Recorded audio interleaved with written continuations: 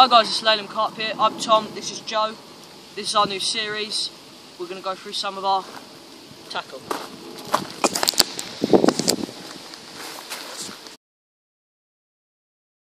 So as you can see in my hand, I've got a homemade throwing stick made by me. This is Tom's one made. He's still currently making it. He's not finished painting it and stuff. Anyway, I'm going to show you how I made mine. Mine cost me about 70 pence to make. So very, very cheap compared to the retail prices of Nash's and Corder's throwing sticks. Anyway, so how I made it is, I just got some tubing, which is about for 3 metres, £3.50, and I'd say I ain't even used half a metre yet. And then I just bent it to how much of a bend I liked it. So I thought this bend would be nice for me, whereas Tom thought the gradual bend would be better. So how I made it is, I just cut it to what size I'd like, cut a angle like that, as you can see there, onto, so it don't just go shooting up in the air and it will actually fling down, go more aerodynamic. And then all I did is get a grip. This is the only tape I could find, so I had to just make do with this. I just wrapped it around it as a grip so you could hold it like that, so you don't start holding it here and stuff. And then I made it on the end. As you can see though, the end is quite wear and tear, as I can push it quite hard and it's only even a slightly give. So anyway, now I'm going to pass you to Tom with his rigs. Hi guys, it's Tom here. This is my rig. As you can see, I've got a metre of lead core. I've got a stop here. If you're wondering why that is because basically what this stop does is when the fish takes it, I like it about there, when the fish takes the rig, not only does the lead fall off, but the lead doesn't fall off until it hits this. This is what I like it, because I like my lead falling off. Basically what happens is when the fish takes it, this picks up, goes down here, hits that, and that's when the lead falls off. That's how the hook, and also that gives a bit of a stronger hook hold. I just have this to keep it a bit firm. As you can see, I have a rig ring just here, big one, and this just gives it loads of manoeuvrability, just so it hooks easier. I've got just some braid. I don't know what braid it is actually. It's quite old braid, but I know it's good. It's about £15. I've just got some quarter putty on there. I like the brown one, because as you can see, this is for a silk bottom. A Fang X micro barbed. I've got tight hair, so basically what that means is the boilie is very tight to the hook. I like it like that. I'm confident with it, and then I just got a bit of shrink tubing. I'm just going to show you. As you can see, I'm using my trusty monster squids. They're my favourite boilies. I just love them. I just bought a kilo today. Just put that on the ultra fine Nash baiting needle. I think they're really good. Just put it on. See if you just put it on the hook like this. Then I find that the stoppers that I like to use are the Nash diffusion camo stoppers. As you can see, they're nice in camo, and I think they're very good. I've never had a boilie loss on them, and I think they're very camo diffusion. I like diffusion camo. How would that rig sit on the bottom, Tom? I'll show you how it sit on the bottom. As you see, I've got my lead very loose because I like coming it off. How it will sit at the bottom is when you cast out, this will go very tight to this, so it'll be like that. This is how, you can just get close with it, up with it, Joe. This is how, because of course it's lead core, it'll be very pinned, and this is how you're most likely to have it sitting on the bottom. And this is quite a grippy lead.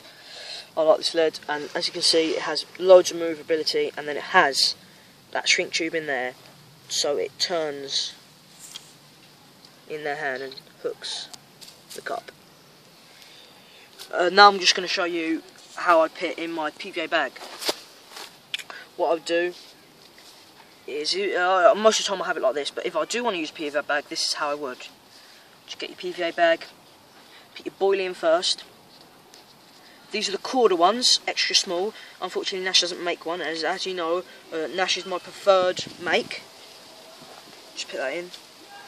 As Kevin Nash says, he doesn't like PVA bags, he thinks the carp sussed it. I just got pellets there, big ones, small ones, all sorts. I just like to put it there and just pour it in, like this. Keeping the lead outside, just see, as you can see, I've got the boilie at the bottom. See, that boilie is at the bottom. Just get in quite a bit. And this not only will camo your hook, it will attract the fish. You can put ground bait in, some people put a bit of goo in there, or a bit of glug or something, just make sure you push it down. I've got a tiny bit of pop-ups that come to the top. Riser pellets would be very good in this, because you attract the fish and they come to the bottom, you get them on the bottom, because they'd see it if they're drifting on a hot day, and then they come down and seek it. Right, that's how tall it is. Then I just like to put on the lead. Like this, like that. Now you do is you just push in the lead all nice and tight, because then it makes it aerodynamic. And now I don't do a knot like normal people do. Normally they do like, or they just tie it. I just like to turn this bit here, wet it a bit, then turn it, then just stick it. Now you can't leave that overnight, that will melt, because it will slowly melt. And there you go, that is a very, you can make it even more aerodynamic by just wetting in the sides, pushing them down. And that will create a nice mist, and if you can see, you might not be able to see it, but I can. Can you just see my hook bait right there? So it's at the bottom, which is nice, away from the lead. So, yeah guys, that is how I like to have a presentation. I'm just going to chuck it in the water just to show you how it will look.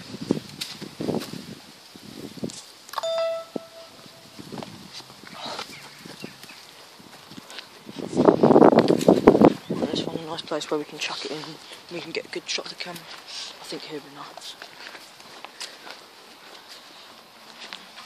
Down here. So guys, as you can see,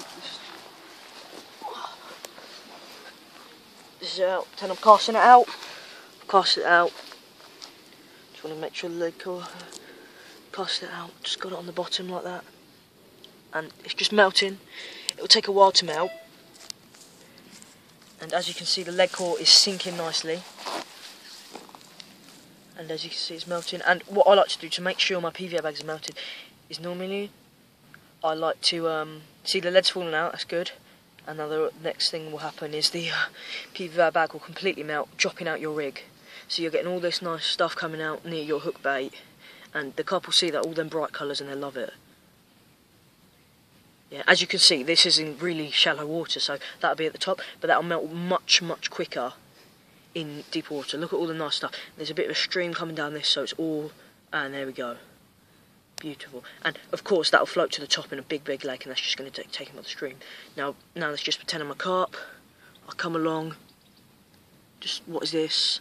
Making a massive cloud, and then the other carp will see that, and then that's when this cloud goes, eventually, there's my hook bait.